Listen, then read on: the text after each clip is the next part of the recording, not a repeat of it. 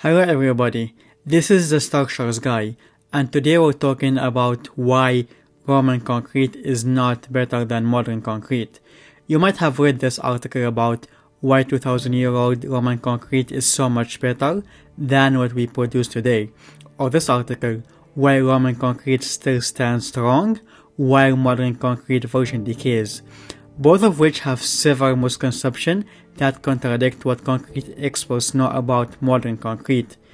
You might know that the largest unreinforced concrete dome in the world is the Pantheon in Rome, Italy, which is still standing after 2000 years after its construction.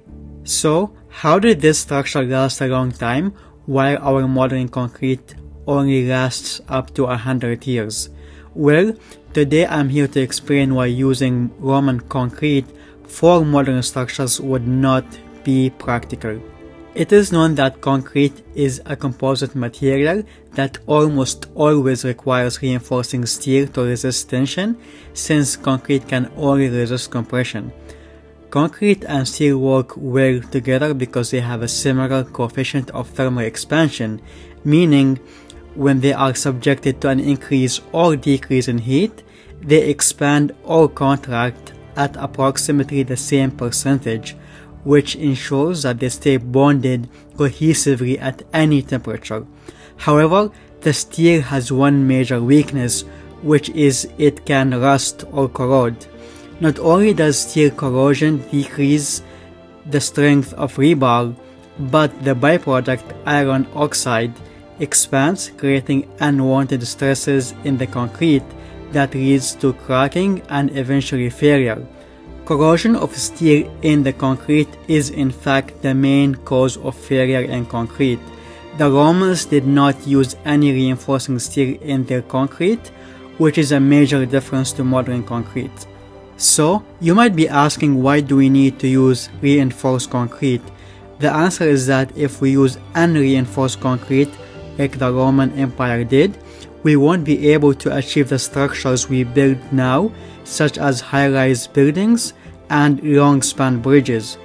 The modern structures we build now experience more complex forces and loading than the ones built in the Roman Empire, and thus it would not be practical at all to use unreinforced concrete, as our modern structures experience a combination of compression, tension, shear, and torque forces and moment.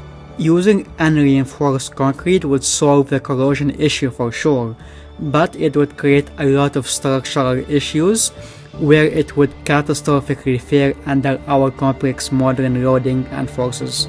That is because the Romans had different structural and architectural needs than we do now with our modern structures due to the rapid growth in population, which is much bigger than the population during the Roman Empire time.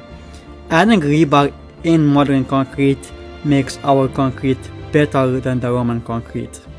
The second reason for why Roman concrete is not better is related to weather and climate. Most people who say Roman concrete is better forget the fact that Roman structures were not under severe cycles of freezing and thawing, meaning that the thermal expansion of Roman structures was pretty minimal. However, concrete used where the temperature differences between the winter and the summer can get up to 80 Fahrenheit or 27 Celsius experience significant changes in thermal expansion and contraction. That's why concrete used these days in such climates need to have at least 5 or 6 air content by volume to allow the concrete to breathe, aka expand or contract. Also, when snow falls on a concrete bridge deck, for example, and then cleaned by shoveling trucks, which also use de-icing salts on the road to melt ice or prevent it from happening, those salts will seep through the concrete because of its porosity and will start corroding the reinforcing steel. So, you see that those two reasons, the presence of reinforcing steel and extreme climates, are somewhat dependent on each other, where the climate contributes to the corrosion of reinforcing steel and thus the inevitable failure in modern concrete. Currently, the number of researchers that are trying to solve the Roman concrete recipe is 0, as the recipe has been known since the mid-1800s. Concrete researchers these days know that the modern concrete is far superior than the Roman concrete, as our modern concrete does use volcanic ash, fly ash, slag, metakaolin, and various other supplementary cementitious materials just like the Roman concrete did. The performance levels were not what made Portland cement concrete the dominant construction material of the 20th or 21st centuries. What made modern concrete such a success is that it is extremely cheap, abundant, and easy to manufacture at a massive scale. Not every volcanic ash on the planet behaves similar to the ash used in Roman concrete. Also, when using a natural product like ash, you have to be careful in the quality control process to get the consistency we get currently from Portland cement.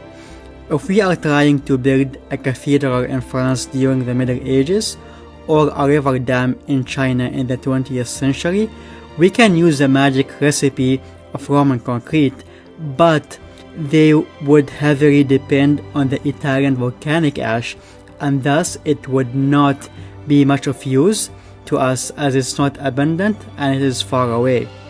The abundancy and consistency of modern concrete are other reasons why modern concrete is better. Finally, there is a logical flaw in the articles mentioned in the beginning of the video called a survivorship bias. It happens when researchers focus on Roman concrete structures that lasted 2,000 years and neglect the ones that did not, due to the lack of visibility, meaning that more research is needed. To sum up, presence of rebar, different climates, consistency, abundancy, and cheap cost of modern concrete are the main reasons that made modern concrete far better than Roman concrete. I hope you enjoyed this video and learned something from it. See you next time.